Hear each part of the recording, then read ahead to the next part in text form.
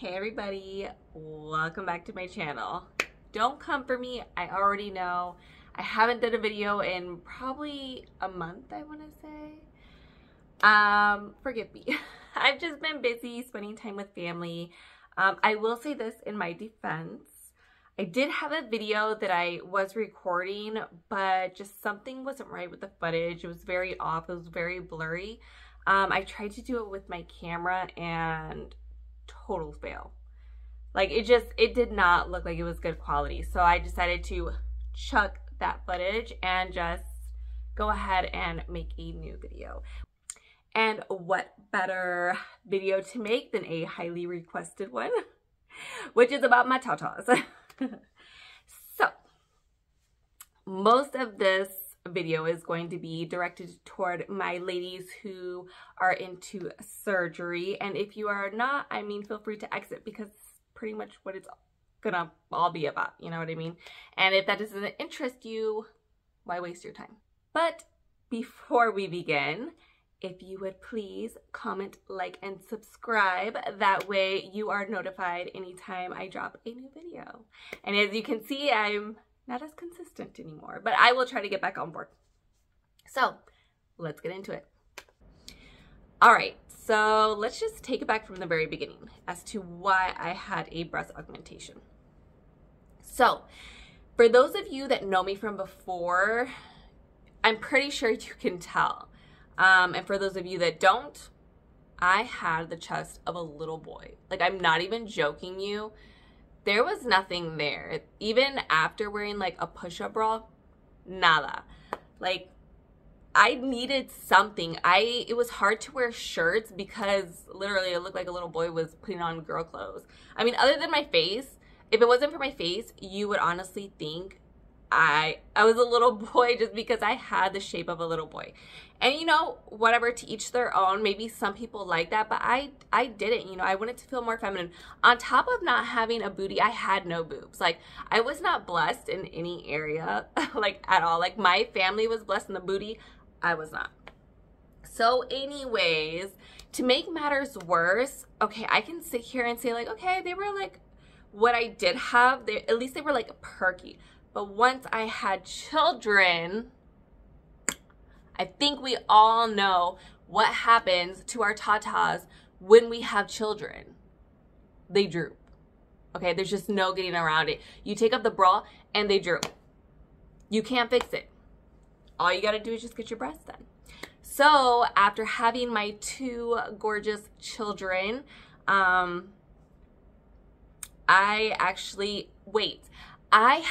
what made me want to get the breast augmentation was because I had a little like taste of what it was like to have boobs when I got pregnant, because, you know, we fill up with milk and I didn't want to let it go. I did not want to let go of the fullness that I had, that experience, right? And so that's what got me thinking, like, man, I've had two kids, like, why not? Like, I want this. I don't want to get pregnant again to have like that fullness and to like feel feminine. But man, like, what can I honestly do to have that happen? Light bulb. Get your breasts done. So that's what kind of got me thinking about doing a breast augmentation. So as for the information, my doctor is amazing. Honestly, I was recommended this doctor through my friend. She had her breasts done by him and I fell in love with her breasts. I was like, girl, they look phenomenal. And I was like, this is gonna be my doctor. I went to go speak to him, and honestly, I felt so comfortable. So yes, my doctor was Dr. Severinak. He has an office in Warsaw, Indiana, and in Fort Wayne, Indiana. I did most of my visits in Warsaw because it's closer. And then the day of surgery, I went to Fort Wayne because that is where, or at least when I went, that is where he worked out of. But I mean, it was only an hour-and-a-half drive for me, so it wasn't too bad. The price I paid, which I'm almost certain it might have gone up just because things are not as cheap as they used to be, right? Or who knows? I could be wrong. It could be about the same price. I paid $4,999. Yeah, I don't know why they didn't just add the extra dollar to make it $5,000 even. But no, I mean, whatever. You save $1. You save $1. I did get saline. They do offer silicone. Well, in most practices, they offer saline, silicone, and I think they have something called like gummy. Or you can even use your own fat. But again, I was super skinny. Didn't have a lot of fat on me, and it was very hard for me to keep on fat. So I just didn't think that that would be something that would be good for my body, because I would work off fat very quick, depending on how much I would work out, which I didn't really work out that much. Back then, I was just naturally skinny. So yeah, I didn't think the fat transfer was going to be a good fit for me. And then back then, my doctor, he did not work with silicone. Silicone, for those that don't know, it is harder. I think like the pros to it is, you know, like your boobs are going to stay nice and round and like perky and just like out. But the cons to it is like they're hard. Like they're never really going to feel like natural boobs. They're just going to be like rock hard, and then you have your skin over them. So my doctor told me that he does not mess with silicone, yeah. He doesn't mess with silicone just because he doesn't like it. He doesn't like that it's hard. He doesn't like, you know, it can break. You gotta be hit real hard, but I'm pretty sure, like he told me that it can break on you, it can crack, and then they're gonna have to like take it out and, excuse me, they're gonna have to take it out and, you know, put a new one in.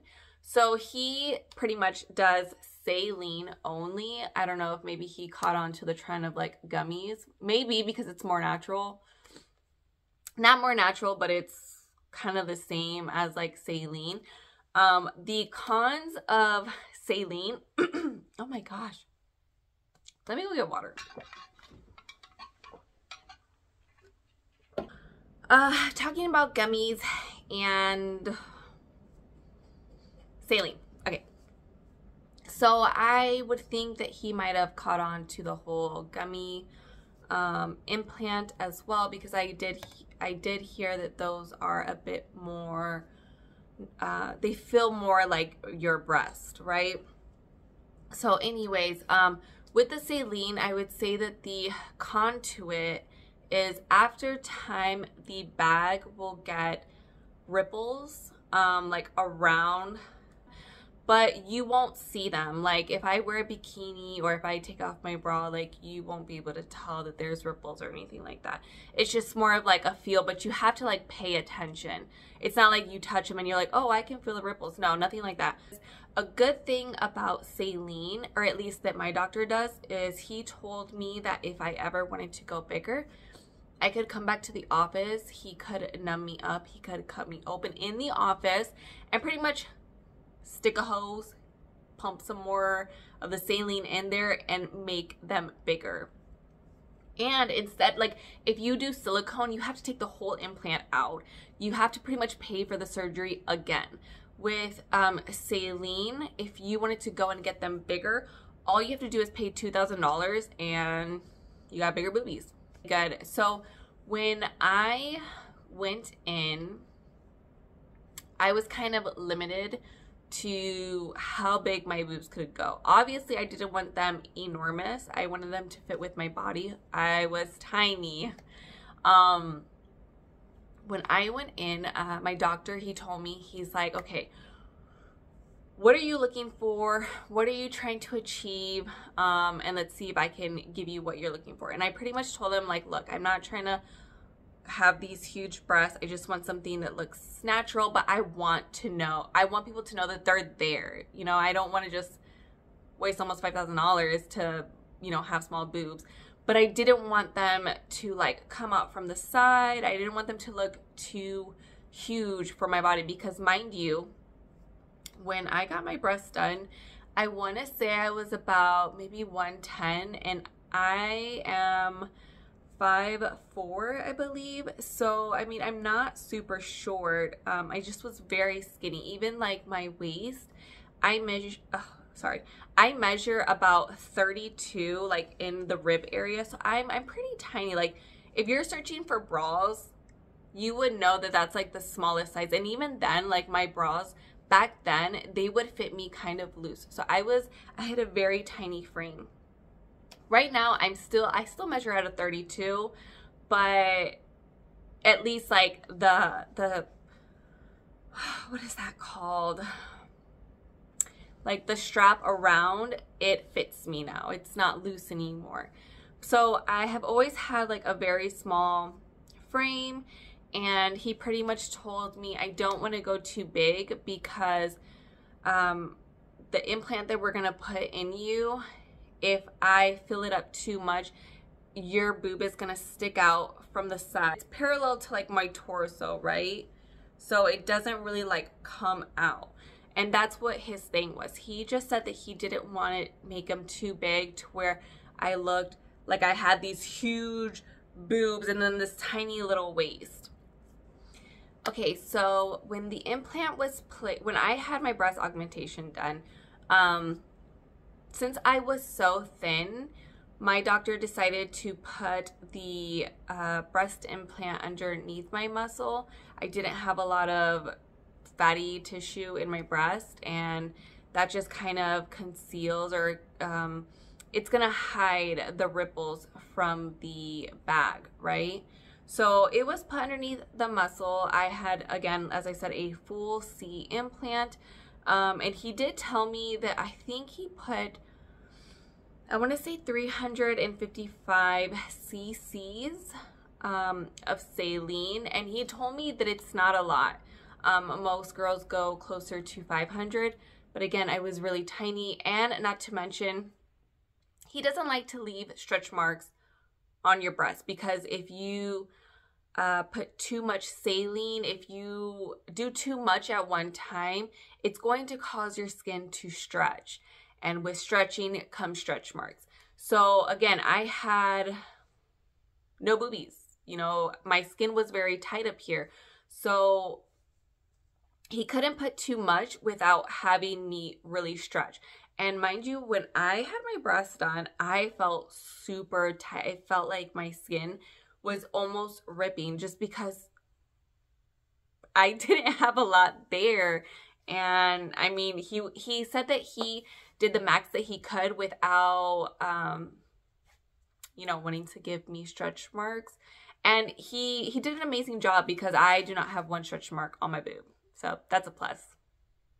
So in preparing for my surgery, there's not much to do. I mean, you don't have to really stop eating anything, stop taking medications. I mean, I guess every doctor is different, but at least like from what my doctor told me, I mean, all I had to really do was go, show up, go in comfy clothes. And I mean, that's about it. There's not really too much to this surgery.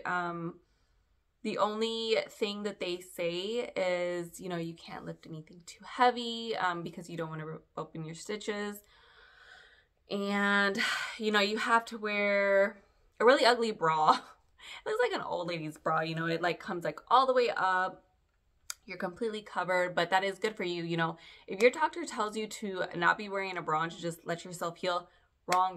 Because I know I've heard of some girls that have done that, and it's like, you know, obviously you have a heavier chest. You know, it's going to pull on that skin, and you want to keep them as perky as possible. So even to this day, like, always wear a bra. I know it feels nice, and I know it feels good to be free, but the more you just let your breast hang, the sooner life will happen, gravity will take them down, and your skin is going to stretch. I try to, at least for the most part, if I'm going to be up around the house walking around, I at least try to wear a sports bra.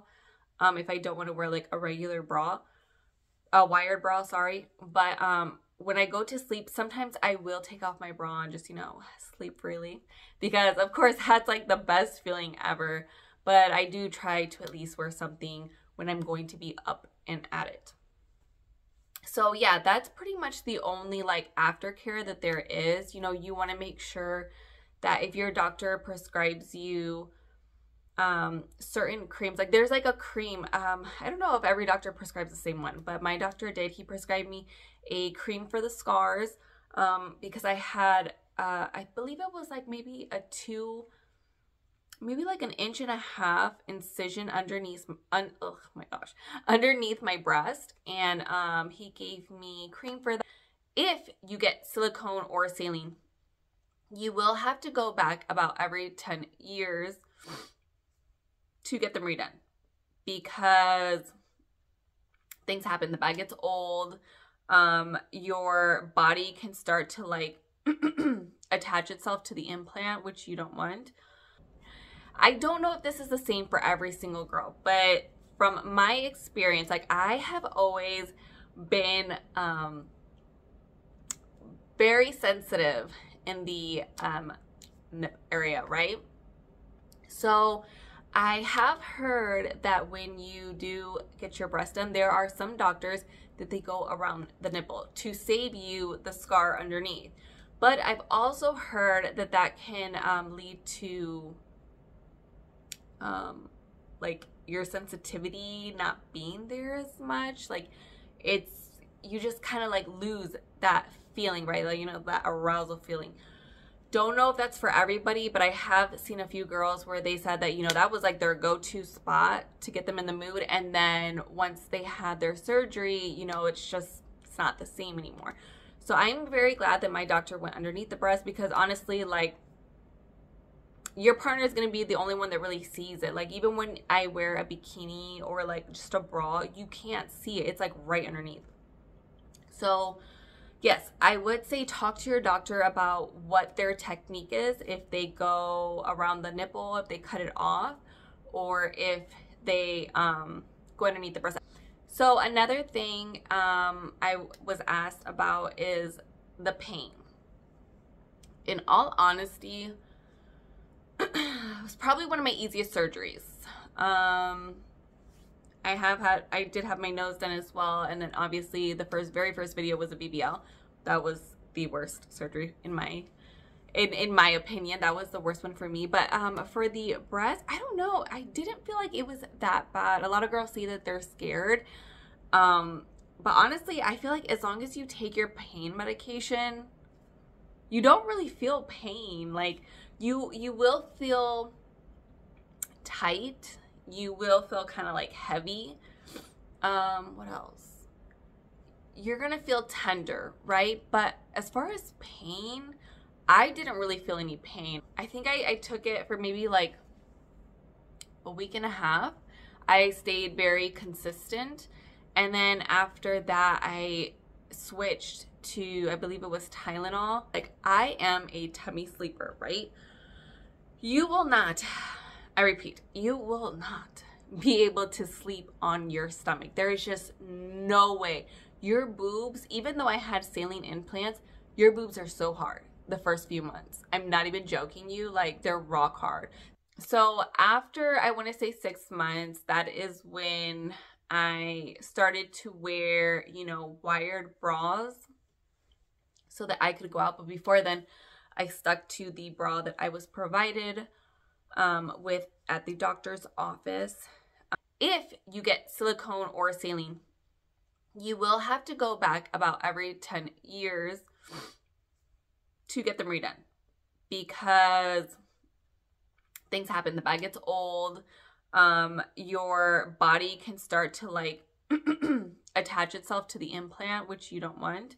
Now, if you do your own fat, you're not going to have that issue, at least not that I know of. Again, I am no expert on breast augmentation. I'm just trying to share my experience and from what I know. I am coming up on my 10-year mark here pretty soon, so I will have to go back and get them redone, which I'm okay with. I will probably get the same size and not change a thing, but there'll be new bags. I'll have new tatas, I guess. That is pretty much the gist of it. Like, there's not too much to talk about when you're talking about breast augmentation because it's pretty like straightforward. Again, I do recommend my doctor. He is amazing. I always recommend him to any girl, to any female, or just to anybody in general who is looking to get their breasts done. I always recommend him because he's a very good doctor. You know, he's good at what he does. I don't know if he does anything else, but I know he does great boobies. And, you know, like, these are the girls, you know, like 10 girl, like, come on, maybe 8 or 9 years old that I've had these done, and I feel like my boobs still look pretty good. I am wearing, like, you know, a regular bra, but, you know, even without it, my friends have told me, like, your boobies look spot on. I'm like, thank you, thank you. I know I love my tatas. All right, ladies, so that is going to be the end of this video. I know it was pretty short, but there's not a lot to talk about when it comes to breast augmentation. It's pretty straightforward. Find a good doctor, make sure his techniques line up with what you like, and check out the pictures, make sure that his work falls in line with what you're looking for, and that's about it. Stay on your medication and wear a bra. You want to make sure that you are protecting your investment. And yeah, I would say that's pretty much it. If you guys have any questions, feel free to leave them in the comments below. I will get to all of them, I promise. If you guys do have any questions, if you guys would like to know anything else, feel free to shoot me a message. If you don't want to drop a comment, if you're shy, or if you don't want to put your business out there. And give this video a big thumbs up if you liked it. And don't forget to subscribe, because it says there's a lot of people that watch my videos that aren't subscribed. But I hope you guys have an amazing rest of your week. I'll see you later. Mwah.